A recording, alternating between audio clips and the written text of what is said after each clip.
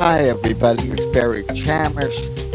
I'm going to tell you, for those who care, after all this time, boy, my health has just gone downhill. I had I guess, a seizure. Whatever I fell, my whole body aches. I'm having a very rough old age. I want you to know that. That said, my guests have to put, you got to be easy on me, folks. Now, look, Martin Delasengle is the first guest, and, well, he got a pretty good reaction last time he was on. And, Martin, are you there? Yes, I'm here, Barry. Martin, I wanted to focus on one thing to begin with. What is the Frankfurt Main School of Philosophy? The Frankfurt Main School of Philosophy was founded about short time after World War I, and mainly there are Jews which are based on socialist thoughts. Well, let's focus even better on this. I'm interested more on its far background with Shabtai Tzvi. And, well, first of all, let's start with Shabtai Tzvi. Yeah. How does his philosophy commingle with the Frankfurt School philosophy? Okay, the Frankfurt School of Philosophy was directed by Jews. Are we blaming them? No, I'm not blaming them. It's there are two thoughts. One thing is that there was Heidegger. He was not in Frankfurt. He was in not far away in Freiburg, and no, I'm interested ideology. In Frankfurt. I want you to know Frankfurt has got to be the conspiracy capital. Yes. I mean, this place is where everything. Yes. Well, let's just say that Illuminatiism and, the original Rothschilds, they all gathered. They all come from Frankfurt. Yes. Yes. Mm-hmm.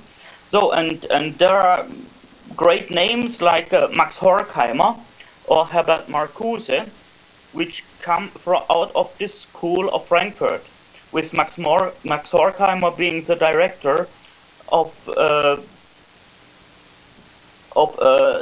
the Institute for Social Research. But all the philosophy was based on Marxism.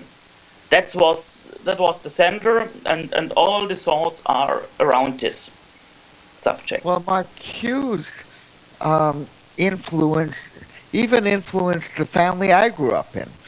I don't know who he was, what he was doing, but he had an influence on middle-class Jews worldwide. Yeah, I believe that. Marcuse was a student of Max Horkheimer, and Marcuse then joined the OSS. Don't jump there. OSS is American. Yeah, it's American. So Marcuse was why did he join an American? He imported the thoughts of the Frankfurt School to America. First of all, how did he even... The OSS predated the CIA. It's essentially an intelligence agency. Why would he join them? I think he was hired. He was hired to base the whole action upon a philosophy, to base the worldwide actions of the OSS and later of the CIA upon a philosophy. You know, that's right. Was it a good philosophy? No, it was the philosophy of which was born in the Frankfurt School of Philosophy. You know, it was what Max Horkheimer thought to do. It was what before what Marx and Engels thought to establish. It sounds quite good in the in the ears of men. It's a human philosophy, what man can do, man without God. Well, what can he do without God? What man can do by himself. Yes, well, human what can he power. do by himself? I want to get to the core of what the Frankfurt School of Philosophy taught. It taught knowledge about humans, about men, about the cooperation of men. It's the school of society, how society acts and how to lead the society, how to become a leader in a society. It's the name of the Institute for Social Research is to do research not only on individuals, but on the cooperation of individuals in society. All right, that doesn't really sound like Marxism, which you're claiming it really was at the core of the philosophy. But all righty. No, that continued till later. It was even in the 1960s when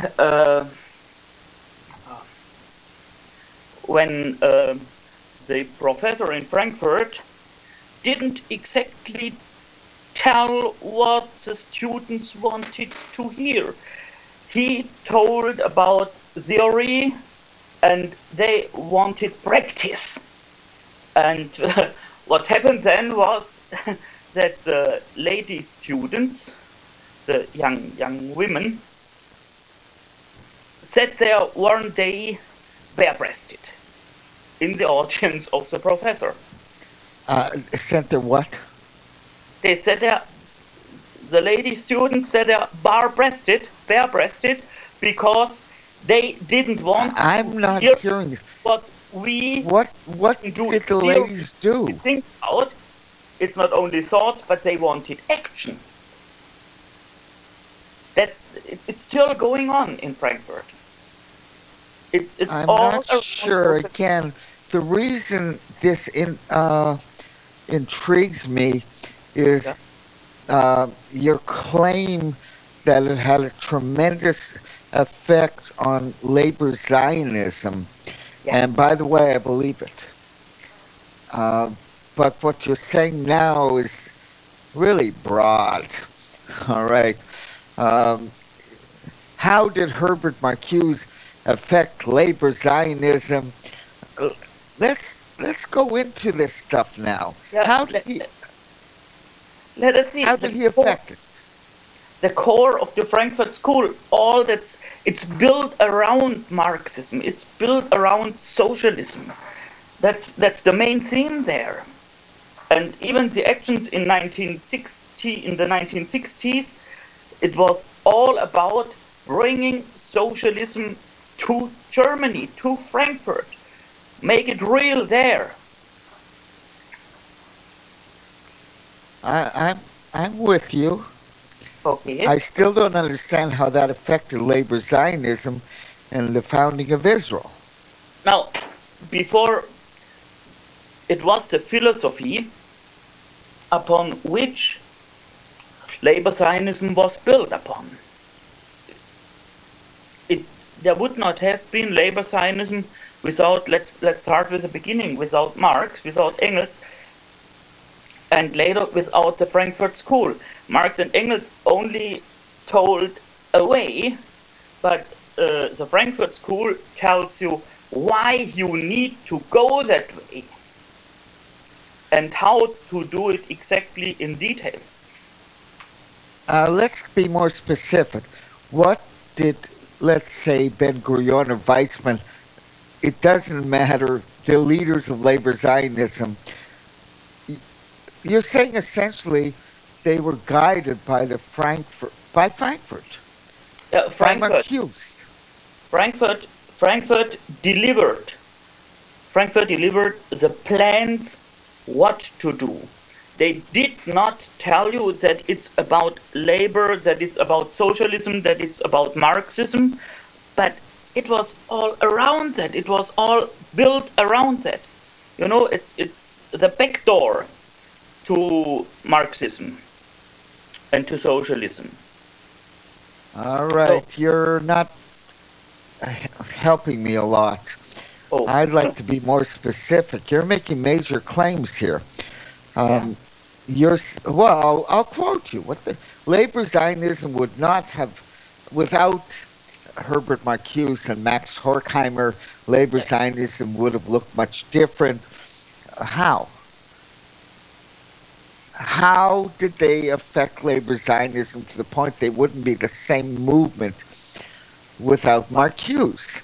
Now, these are the main which educated generations of young people. They educated a lot of people and they directed the thoughts and the directions into which people have to think, especially the well-educated people.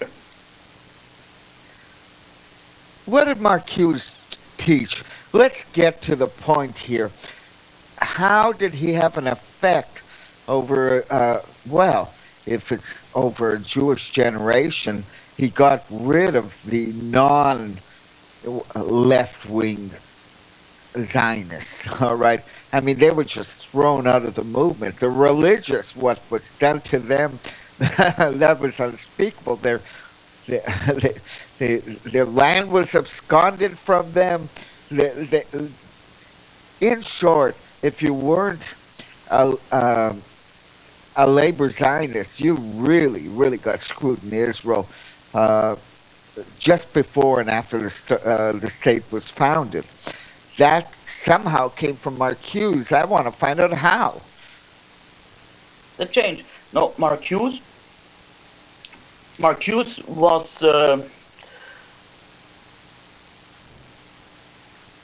he was the man. Stuck, he was educator of the young people, and you know, when your father was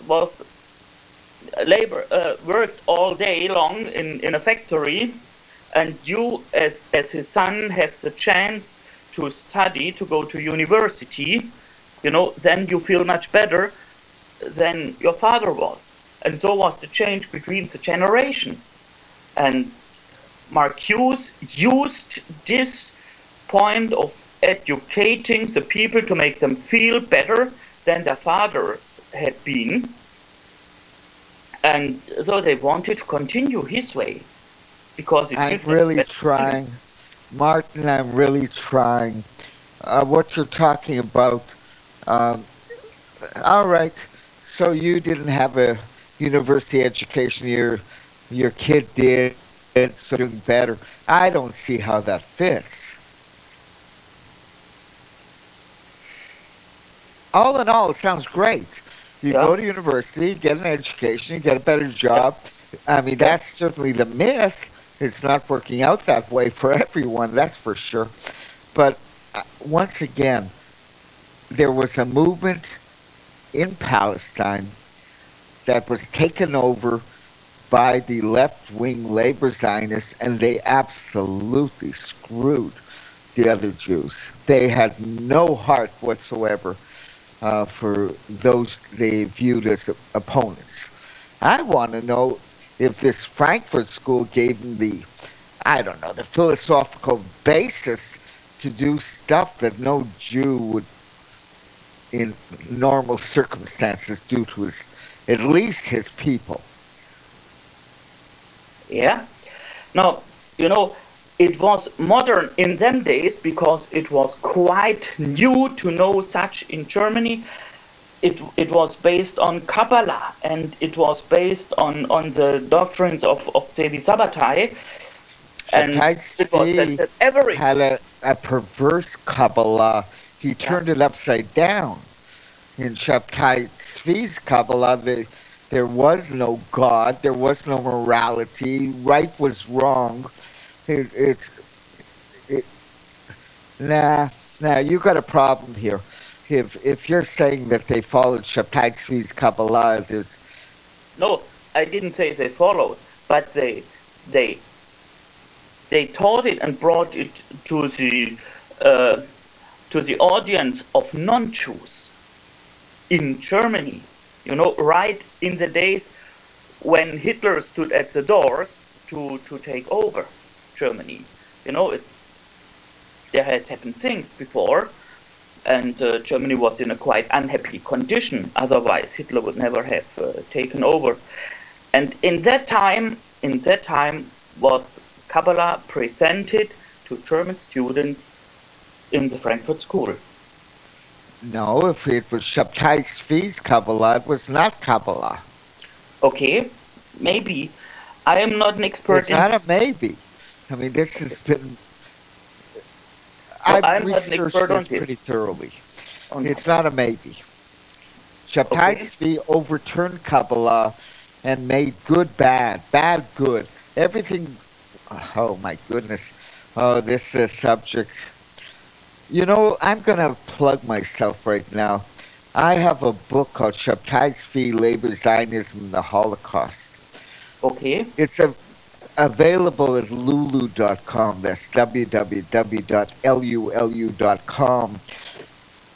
I would actually suggest looking at it a bit.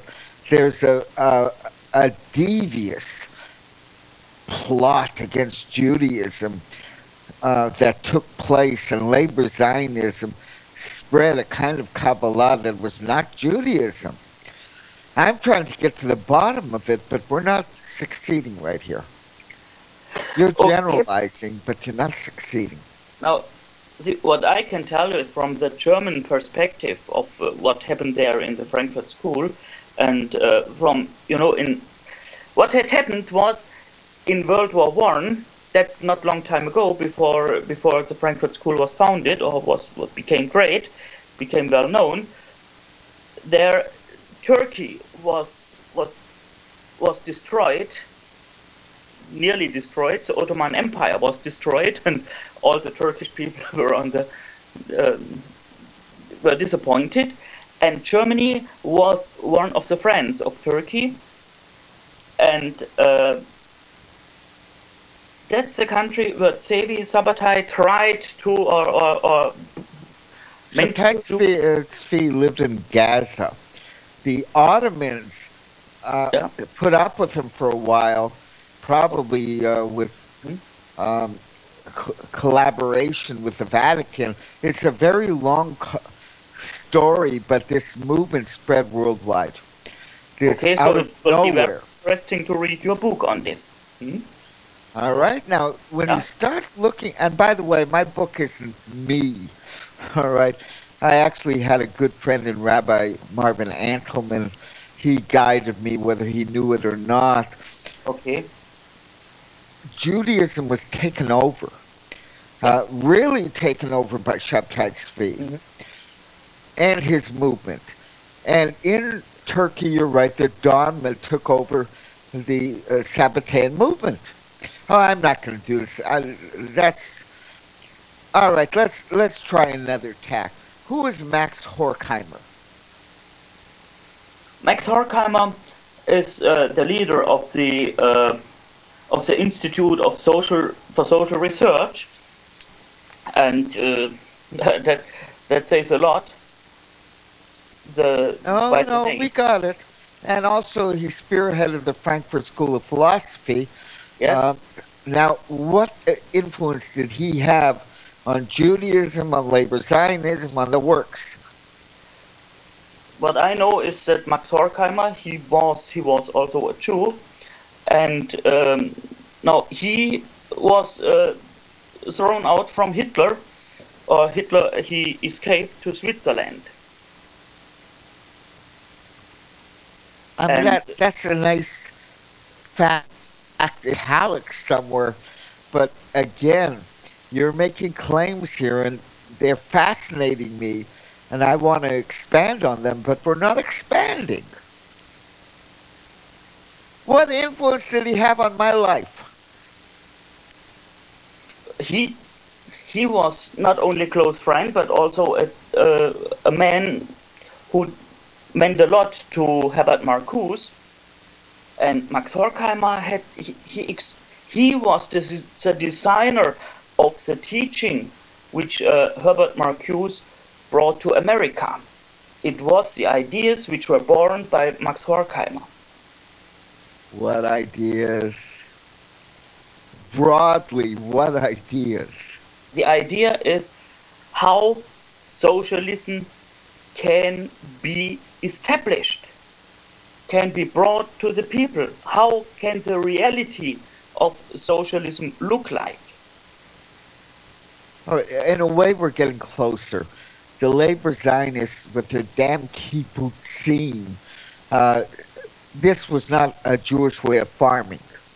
All right, you took Jews who were professionals and turned them into farmers was not exactly the desired fate of the Jews.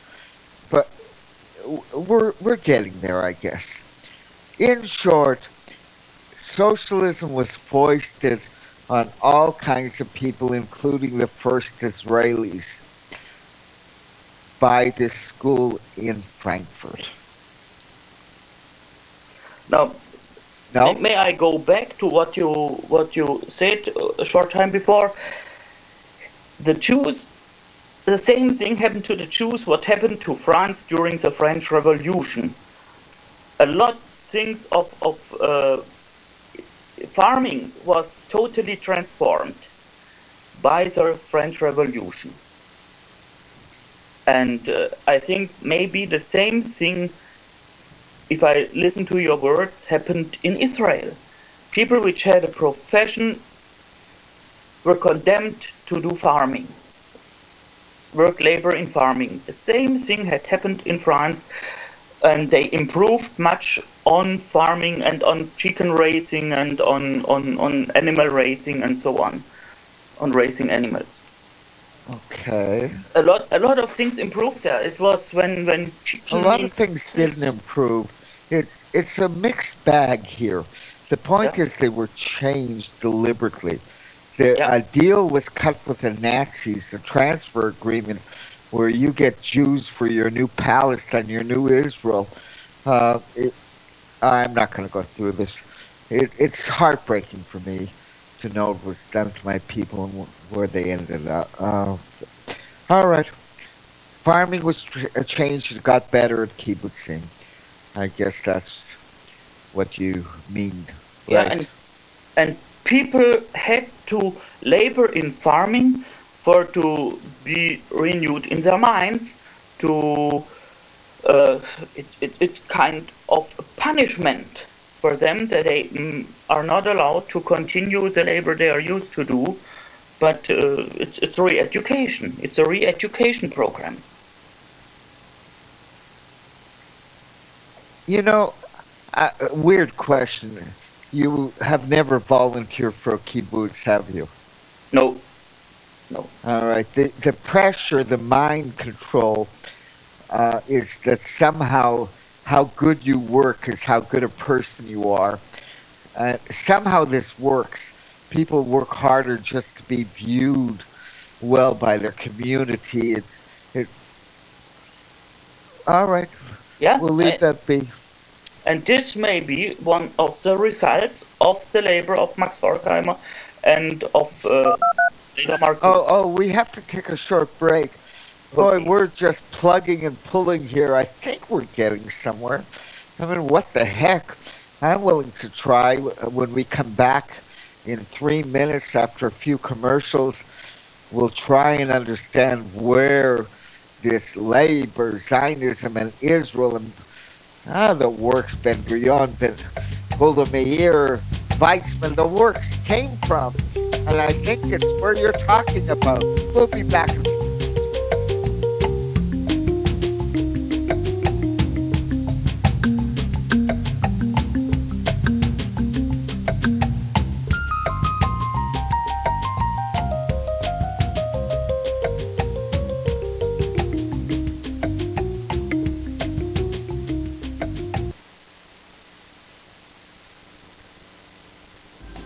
Years ahead of the dominant media, FirstAmendmentRadio.com and FirstAmendmentRadio.net.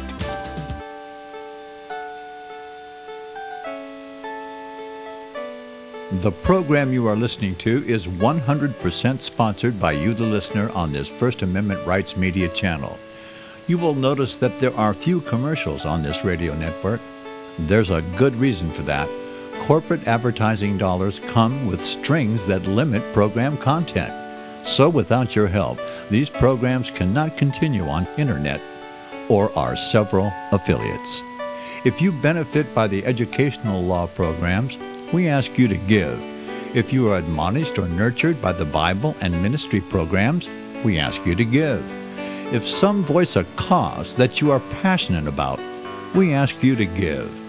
If you believe in any of these, we ask you to support them as you would a missionary on a continual basis, as if giving a tithe for missionary radio. These programs are not commercially viable and must be supported by those faithful to the cause of truth. Look for the button to sponsor your favorite programs at our listen and schedule pages on the internet. Then, when you subscribe, we will send you the last quarterly MP3 CD of that program immediately, and continue to do so with each new quarter. We will also give you unlimited archive access to all of our programs. We're asking you to give much less than a tithe, so that you may also send support directly to a particular program host, cause, and anywhere else the Spirit may lead you. Do all to the glory of our God and Creator, for His holy nation, the only kingdom that will last forever. Thank you for listening.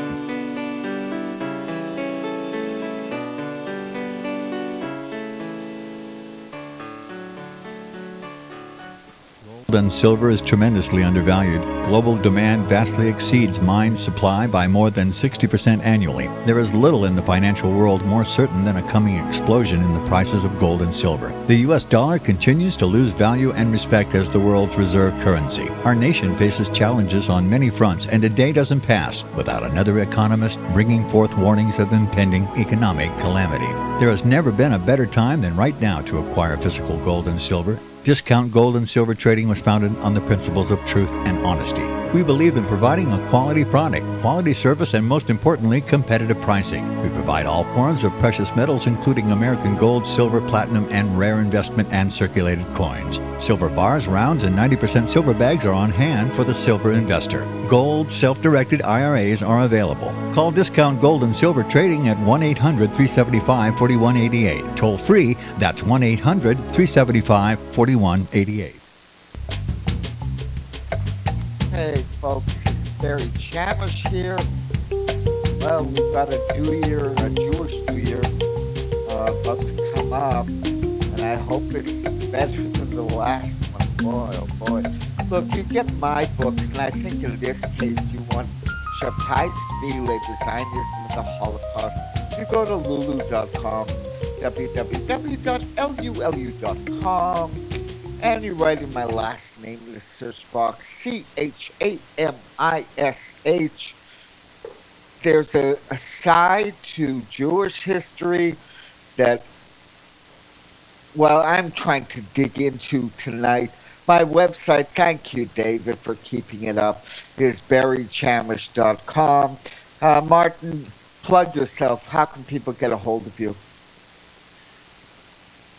They can reach me via email under DE_LA_SENGLE@yahoo.com. You don't have a site? No. No? No. Oh, I thought you did. All right. Then repeat that one more time. To get a hold of you, you write? Okay. DE_LA_SENGLE@yahoo.com. All right, let's go back to this. Maybe I've been working on this for a long time now. How the Jewish mentality overturned, well, let's just say, look, I'm going to give you a hint very quickly. And I've come to this after much seeking. I can't avoid this. If there wasn't an Israel, there really may not have been a Holocaust. And it's such a mixed up story that I want to get to the bottom of this. Now, you mentioned Hegel. What do Hegelian dialects have to do with labor Zionism? You claim they do. I claim they do, yeah, because Hegel's thesis and antithesis makes a synthesis. What's this? That's That's a mix. philosophy class. That's mix. That's the reality of it. Is a mix. It's you wanted to. God wants to do one thing, man wants to do the other thing, and We finally meet in the middle. We know this, but how did it affect Jewish thinking? Again, that led to possibly the Holocaust, but it certainly led to Israel. How did it affect our thinking? It's a philosophy of what man can do under the circumstances given, or what a society should look like under the circumstances given. All right. That's what it's all about. Okay. Now, can we expand from there? How you create a nation? You gotta help me. Come on. There is identity. The identity is Jewish, and there is a philosophy which fits best that identity. And people love to follow a philosophy to make the philosophy an ism. And what we got finally is labor Zionism. It's an ism. Yeah. Well, so is Likud Zionism, and so is the Agudat Zionism, the religious. I'm not following you. I got to be honest with you. You're talking philosophies that, by the way, I heard around my house when I was growing up. Nonetheless, I want to know where they fit, and you claim they fit. They fit in the creation. Look, what happened to my people with the rise of labor Zionism has been nothing short of disastrous. All right? I believe now, that. you got to help me out. Where on earth did Hegel come into this? Now, Hegel was preparing the way for Marxism. That's what he really did. And without Hegel, there would not have been any Marxism. Because Hegel declared, until Hegel, the country in which Hegel grew up was a religious country.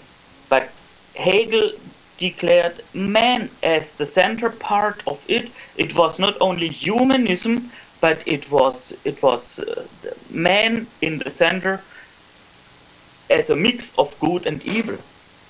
Oh, this is more and more Shabtai's feet. Now, if we do this in order, it's uncanny how horribly similar that is to Sabbateanism.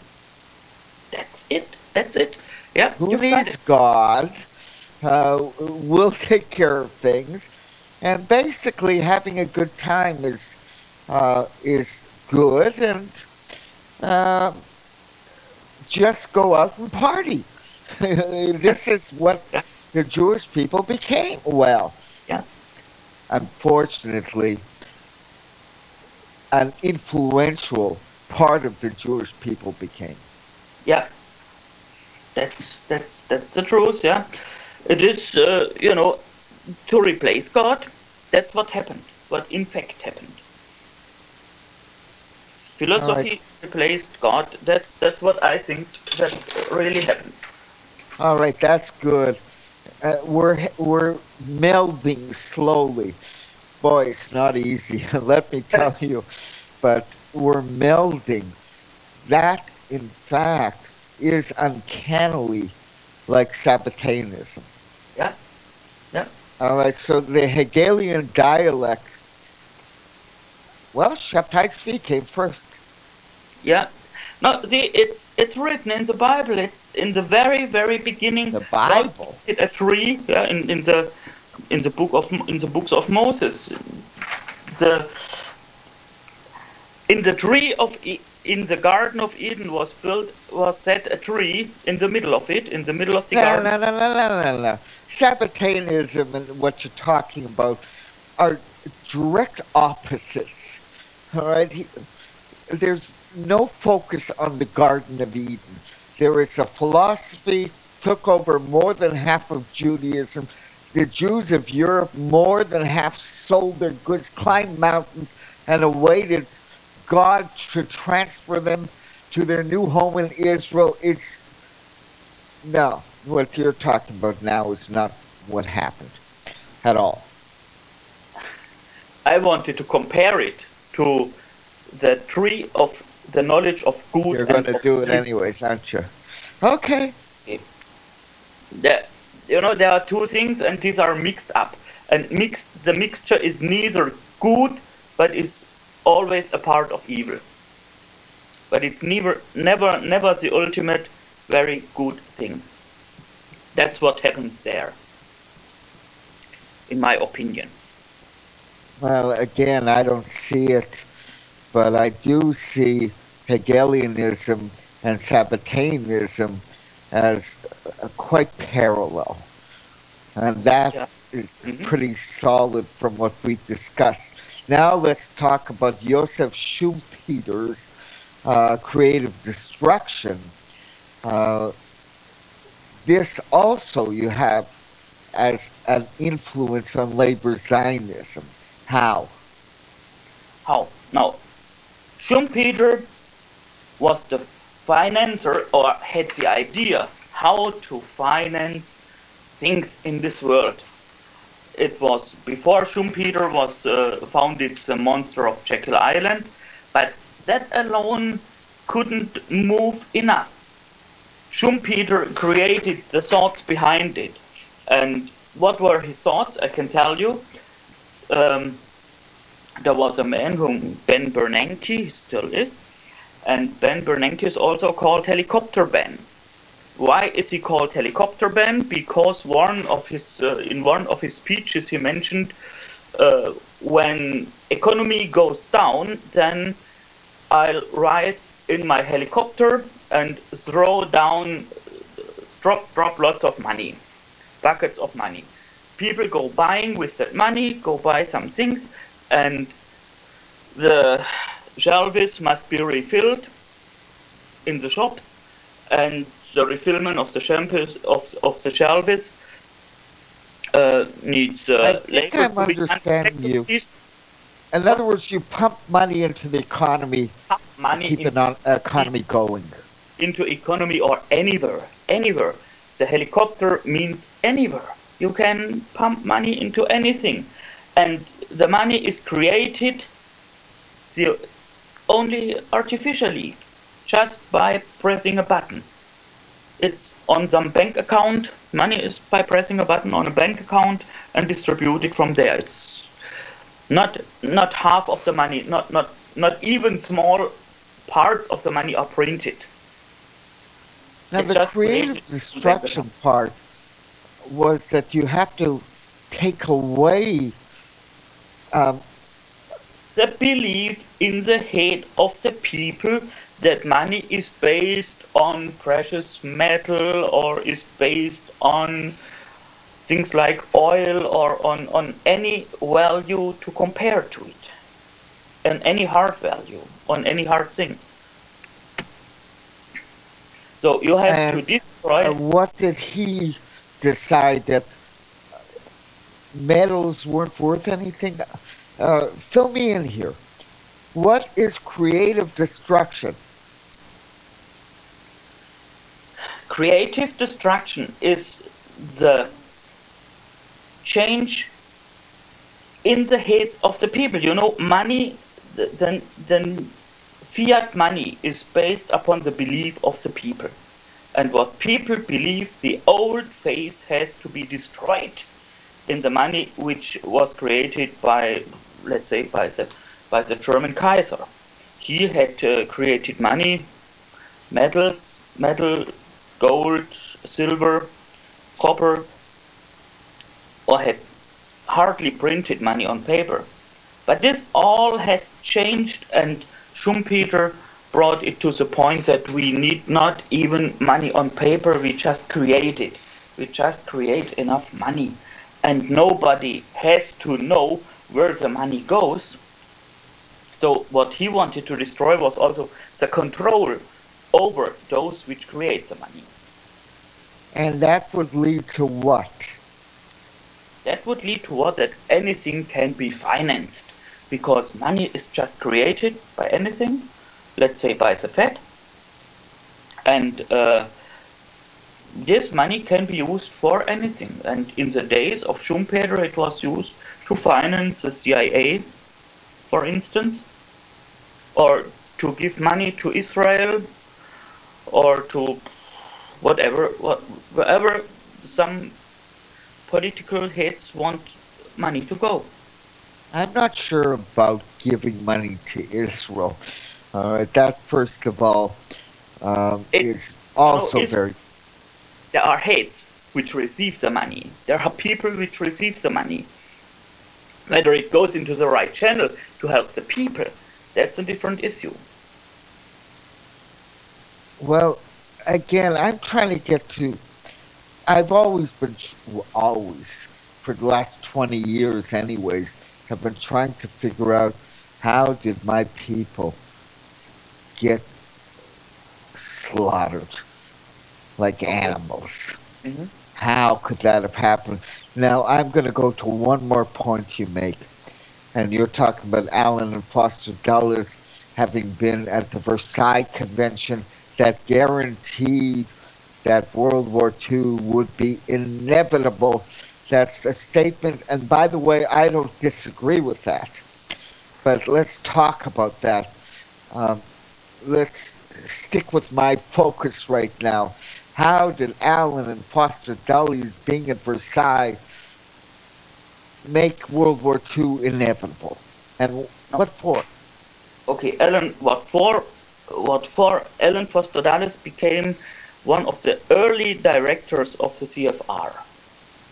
So he was one of the very leading heads. That's Council on Foreign Relations, for those who don't know. Yeah, okay.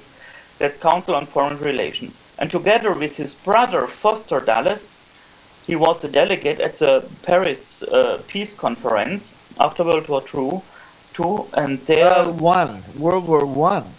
World War I, sorry, yeah, after World War I, yeah. Oh, right, okay. He was a delegate at the... to design what later was known as the Treaty of Versailles. Right.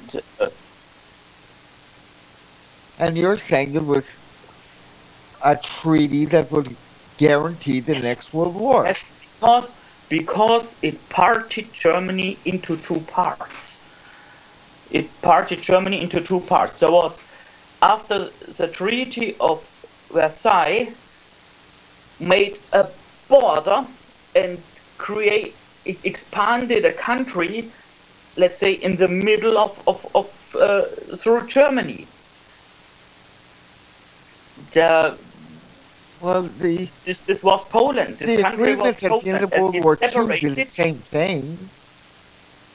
And it didn't start a Third World War. No, it started World War II. I'm talking the next treaty. Okay, Russia got East Germany, and the West got West Germany, and it didn't start World War III. But the Germans feared that it would start World War III. We had very, very close moments of this. For instance, when the borders were closed, and Berlin was separated from, nobody could come to Berlin. So they airlifted food. The airlift, yes. The airlift. All right, now let's get realistic here. All right, we're talking about World War II that did break out. Now, how did the Treaty of Versailles make that inevitable? Come on, Martin, help me out here. I'm Poland not was feeling well expanded. tonight. Poland was expanded so great that it separated Eastern Prussia from the rest of Germany. And I'm going to say the same thing again. The treaty at the end of World War II did the same thing, and it didn't break out in World War III. Yeah, okay. It was. I believe that the World War III was not started yet because Russia was broke down. What I believe in myself is that after World War II we got the Cold War. It was a real war, and what I believe is that Russia has won the Cold War. Was that declared? That the Cold War declared as a war? No, it was not declared as a war, but it was Russia won it. It was an arms race, and Russia was far ahead of America in this arms race. They had first a Sputnik above in the air, or above the air. We're not gonna make it on this point. Okay. All right. Israel couldn't have been created. Couldn't have been without events taking place in Europe. All right, I'm not diving into it. I spent many years, probably wasted my life. Okay, the Jews don't believe me. They don't understand that their faith was taken over. And all right, I'm sorry, I'm butting in now. All right, so in short, they divided Germany. That made World War II inevitable. Kind of a flimsy point, but let's go with that. Now, I'm going to go with you. I'll be prepared to talk as a witness about the Stasi. That's the East German Communist Stasi. It's the intelligence agency of East Germany. Well, what a claim you got here. And by the way, I read the Rosenholz files. I had a look at them before the show. There's nothing in there that says that they turned Homeland Security and FEMA from Stasi models. I don't see where that's written. Okay. You read the Rosenholz files. It was CDs. It was media. Has this anywhere been published? Or that's what? How did you get there? How did you get the Rosenholz files to read? That's very interesting. You sent me examples and I read them. All right. Now let's just talk realistically. Who says that Stasi turned philosophy into American Homeland Security and FEMA? Who says that? I say this because. All right. Based on what? Based on experience.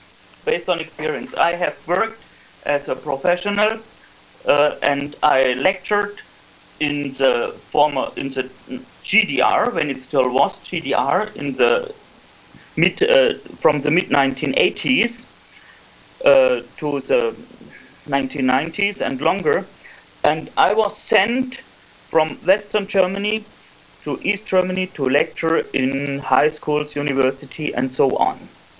And there I got people which I have met. I got some business cards, and in the early 1990s, I asked how is this person doing or that person doing, people of which I had received business cards. And I was told, whether it was in the north or in the south or in the east or the west of East Germany, I was told, oh, they got a fine job in Colorado Springs. They have been hired and they could not neglect the job offer. And what did you infer by that? No, by that, my first idea someone in America hired them. This right? or that person wants to take my job, because my boss was also living in Colorado Springs in them days. And my first idea was that one of these people will take my job. I wondered how hundreds, how thousands of people can take my job. That's impossible. I didn't notice that it was to establish Homeland Security until really? the aftermath of 9/11. We're getting to the punchline now. You're saying they went to America with a purpose. Yeah, for sure. You know, the Rosenholz files were said to be the names of Stasi officers. And it's still today kept in an office in Berlin. What was sent back from America, it was changed and written over again and again. It's fake files which are now in Germany. It's not the very true. It's not the very truth what's in there. And even the German president, Mr. Gauck. Don't ask me his name. Yeah, no, Mr. I think Gauck. it's a she. No, now it's a she, yeah. Now Okay. it's a she's office, but Mr. Gauck was before her, and it was called Gauck-Behörde in his days. And he accepted some files, and I wonder if he did not recognize that what he was given from America was fake. But finally, the CIA, what happened was the CIA got the names of the Stasi officers from Russia. And I'm doing my best here. yeah, Why would Germany send agents to America? not Germany. It was a deal between Russia and the CIA. Well, where are these Germans in Colorado Springs? I'm lost. It was East. Now we talk about. Oh, I get you. We have two interest I groups. get you. One interest is Russia. The other interest group is America, and I get the you. actors between it are the Stasi officers. And it was the names of the Stasi officers in them files. It was the same thing what happened in Operation Paperclip in the aftermath of World War II. No, that's right. It's the same thing. That It was the Catholics same- were putting up Nazis in their monasteries and shipping them off. Shipping them off, yes, and employing them to, helping them to get employed for the Oh, CIA. gosh. Martin, I'm sorry to say, actually, sorry. I think we were getting somewhere. But our hour is up. Martin Delasengle, thank you very much. I don't know if we got anywhere. When I hear the show at libertyarchives.com, we'll decide. I think we did, as a matter of fact. Folks, I got to be back in 7 minutes. This is Barry Chamish, and we've got another guest. Well, I'll surprise you. See you in 7, and thank you, Martin.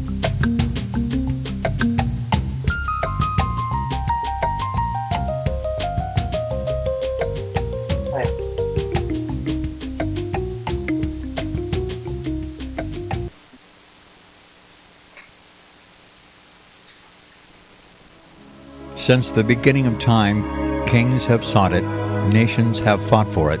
It has been traded, it has been borrowed, it has been purchased, it has been stolen. There's a reason for it.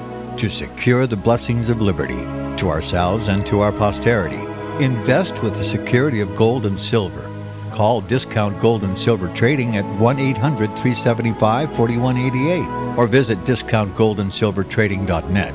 Listen to Financial Survival with your host Melody Cedarstrom right here on FirstAmendmentRadio.com at 4 p.m. Eastern or 1 p.m. Pacific Time. Visit discountgoldandsilvertrading.net or call Discount Gold and Silver Trading at 1-800-375-4188. Toll free 1-800-375-4188.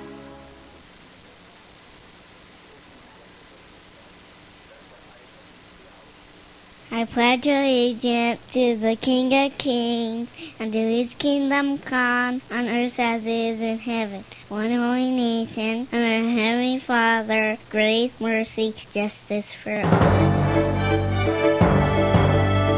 American Family News, I'm Steve Hughes. Congress returns to work this week, facing a pile of unfinished business and looming deadlines. Correspondent Jerry Bodlander reports one issue tops the congressional to-do list when lawmakers return tomorrow from their summer break. The government runs out of money in 3.5 weeks, so agreement on spending is the top priority, a goal made more difficult by the demands of many Republicans, including some running for president, that Planned Parenthood not get any more federal money. That raises the specter of a government shutdown, something GOP leaders will work hard to avoid. A Kentucky county clerk who refuses to issue marriage licenses to same-sex couples based on her religious beliefs is now fighting to get out of jail. A judge last week found Rowan County Clerk Kim Davis in contempt, and she's been behind bars since Thursday. Correspondent Adam Beam reports now she's asking a federal appeals court to reverse the ruling. It does indicate that they're not going to take this lying down, that they're actively trying to get her out. They had a news conference on Friday from the jail parking lot where they said they have many legal options to pursue, including writs of habeas corpus. So I think we're seeing the first of what could be many legal moves attempting to get her out of jail. Microsoft will have a second chance to prove it's entitled to keep data stored overseas out of the hands of U.S. investigators when its lawyers appeal before a federal appeals court Wednesday. Julie Walker reports. The government has been trying to force Microsoft to turn over data stored in Ireland from an email account of someone linked to a drug trafficking investigation. Last year, the lower court ruled that the government, as well as law enforcement, has the right to that information. Microsoft already turned over the customer's address book, which was stored in the States, but argues the other data is not subject to U.S. law.